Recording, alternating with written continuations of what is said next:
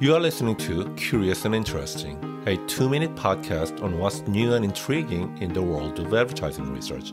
I am Dr. Suki Yoon, editor of the Journal of Current Issues and Research in Advertising. We all know that Confucian ideas are paramount in East Asian countries.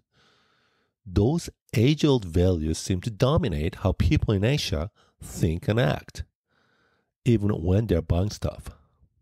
So, when they come across a new product or idea, they're likely to weigh its value against the Confucian values they've grown up with.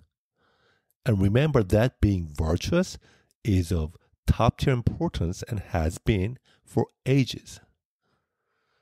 Lee, Chen, and Haley surveyed Korean and Chinese consumers.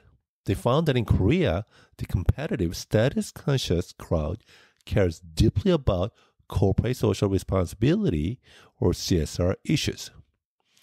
Korean men who are over 42 years old, especially, still identify with traditional Confucian values and see CSR actions as being for the social good.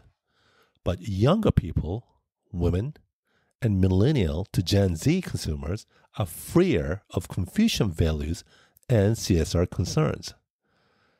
Chinese folks also seem to be uninhibited by Confucian values and CSR concerns.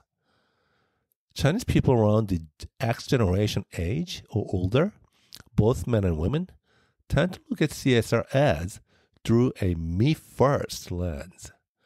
They react to CSR issues with a focus on getting ahead rather than on doing good.